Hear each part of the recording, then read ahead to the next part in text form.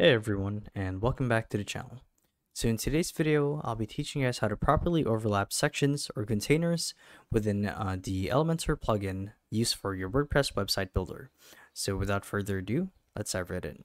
So to actually do this is quite simple, and the first thing that you guys need to do is you want to make sure that you're logged into your WordPress account as an administrator. So once you guys are here, the idea is we want to get access to our site builder. So there are a couple of ways to get there. You can either click on Edit Site under Quick Links, or click on Elementor, click on Connect, or Appearance and Editor. So either way doesn't really matter. We just want to get to this page right here. So let's say that I want to overlap a couple of images over my text, so containers, and the idea is you want to make sure that you have the corresponding container highlighted. And when we go to configure this, for example, let's say I want to overlay this text right here with this heading right here, or this header right here. So what you guys would want to do is you want to click on the Advanced tab right here, and then from here you want to edit the margin. So as you can see, by doing this, drag and dropping, I'm able to manipulate how I want this to be displayed on my website. So if I want to do this, for example, you can do that too. And here you get to manually, let's actually do something, let's say 200,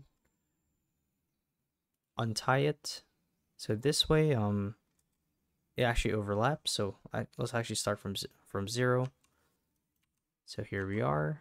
So if I were to do height top 100, you can see.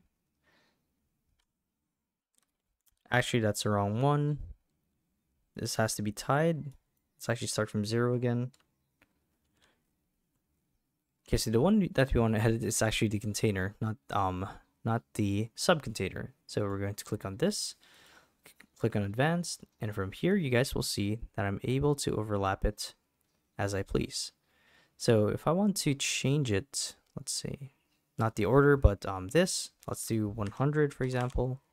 Okay, that didn't work. Let's untie it. Let's do 200 top. -10. Okay, that didn't. Let's do bottom instead. So this way it rises up.